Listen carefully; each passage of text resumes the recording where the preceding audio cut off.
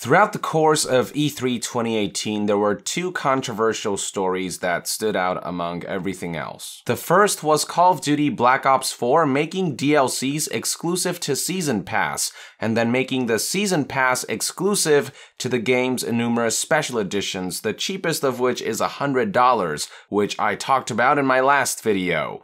In this video, I'd like to talk about Sony, who truly fucked up royally with their handling of Fortnite. So as you may know, one of the biggest E3 2018 announcements was that Fortnite would be coming to the Nintendo Switch. With Fortnite being the most popular game in the world right now, this was awesome news, as players would finally be able to take the game on the go while retaining a proper home console experience with buttons, joysticks, a decent-sized screen, and all that good stuff. The numbers speak for themselves. Within the first 24 hours that Fortnite launched on Switch, the game was already downloaded a whopping 2 million times, and I'm sure that number has only grown throughout the past week. However, to the misfortune of some Fortnite players, they found that they couldn't log in for some reason. For some, attempting to do so would yield the following message: the Fortnite account is associated with a platform which does not allow it to operate on Switch. Neither the Fortnite website nor Epic customer service are able to change this. To play Fortnite on Switch, please create a new account. It didn't take long for people to discover that the culprit for this error message was none other than Sony, whose tough stance on crossplay has proven to be problematic. So one convenient feature about Fortnite is that your save file is basically saved to the cloud, tied to your Epic Games account. What this means is that in theory, no matter what platform or device you play Fortnite on, all your progress should carry over as long as your account is still intact.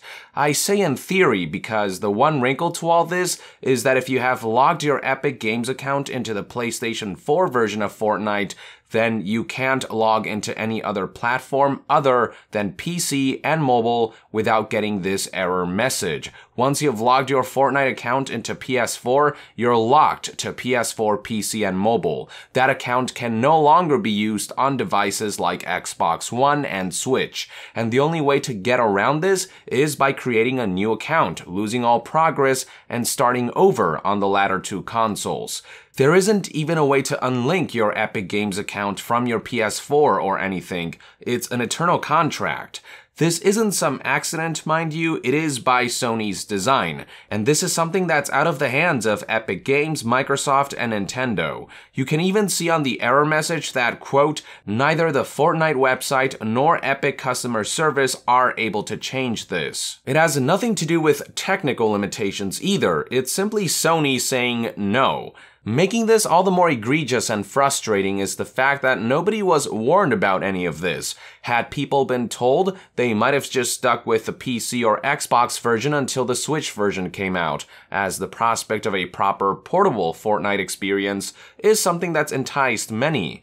Granted, this controversy is actually nothing new. When Fortnite released on Xbox One earlier this year, we went through a similar situation, except less people cared back then.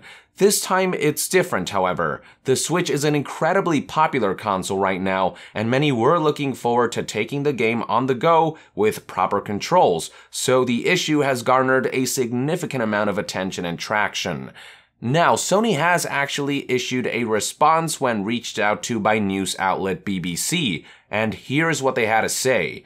We are always open to hearing what the PlayStation community is interested in to enhance their gaming experience. With more than 80 million monthly active users on PlayStation Network, we have built a huge community of gamers who can play together on Fortnite and all online titles. We also offer Fortnite cross-play support with PC, Mac, iOS, and Android devices, expanding the opportunity for Fortnite fans on PS4 to play with even more gamers on other platforms. We have nothing further to add beyond this at this point. What we are looking at here is basically the long form for tough shit.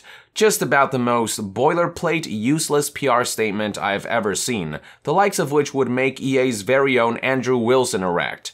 Leveraging the situation, Microsoft and Nintendo also provided their own statements on the matter. Microsoft's Phil Spencer said in an interview with Giant Bomb, quote, "If you bought your son, your child an Xbox, and I bought my child a PlayStation, and I'm just a parent, it's their birthday, whatever, and the kids want to go play Fortnite and they all of a sudden go home and can't play with each other, it doesn't feel like it helps the consumers. If it doesn't help the developers and it doesn't help the consumer, then it doesn't feel like it helps to grow gaming to me." Nintendo's Reggie Fils-Aimé said this when speaking to IGN. "We embrace working with a developer and enabling them to bring their vision to life. And whether that's Fortnite, whether that's a number of other games that have cross-platform play on our console, from a developer standpoint, that's what we want. And we work hard with them to bring that to life. What competitors do is their decision to make. We believe being both developer-forward and fan-forward is in the best interest of the game." Now, let's not kid ourselves here. These statements were, on some level, made strategically by both companies to put their respective platforms in a better light and downplay the competition. I can't claim that Microsoft or Nintendo wouldn't have employed similar restrictions to crossplay had their consoles been dominating this generation. After all, the roles were reversed in the last generation when Xbox 360 was dominating for a while and Microsoft refused to yield on crossplay. The strategy is simple. If you're the dominating console, then it's likely that most people within a group of friends will own your console, and without crossplay, the few who don't will have no choice but to buy the more popular console to play with the rest of their friends. Look, I get to some extent that it's business and all that, but at a certain point, it just becomes ridiculous. It isn't even exactly crossplay we're talking about here. The current controversy isn't about PlayStation 4, Xbox One, and Switch players not being able to play with each other. It's about Sony not allowing players to carry their progress over to other platforms. They're holding Epic Games accounts hostage and using the threat of having to start over again on competing platforms to deter gamers who play Fortnite on PS4 from switching over to Xbox or Switch. It's just all around scummy, and while I love Sony as a game publisher for a number of reasons, namely their commitment to top-notch narrative-driven single-player experiences and to giving developers all the creative freedom they need to realize their vision in the purest form, when it comes to crossplay, they're just being asinine at this point. Yes, Microsoft did it as well years ago, but if we keep playing the "they did it too" game, then we'll never make any progress. At the end of the day, what matters is this question: wouldn't it be awesome if PC, PlayStation, Xbox, and Nintendo players could play games together in harmony? No doubt the answer for most of you will be a resounding yes, especially those who might have already experienced cross-play between Xbox One, Switch, and PC.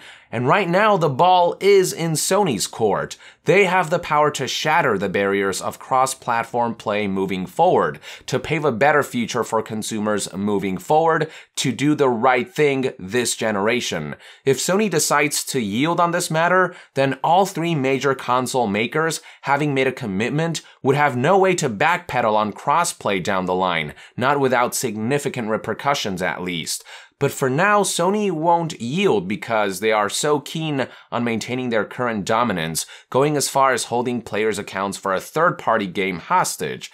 This will all end up backfiring in the long run if you ask me, as Sony has fucked with the wrong franchise. Keep in mind that Fortnite is currently the most popular game in the world, and controversial news related to that game is bound to make headlines across not just gaming news outlets, but mainstream media as a whole. It's similar to how immense the backlash was when EA messed with the iconic Star Wars franchise by screwing over Battlefront 2 players. Loot boxes have been a thing since way before Battlefront 2, and denial of crossplay has been a thing since way before Fortnite.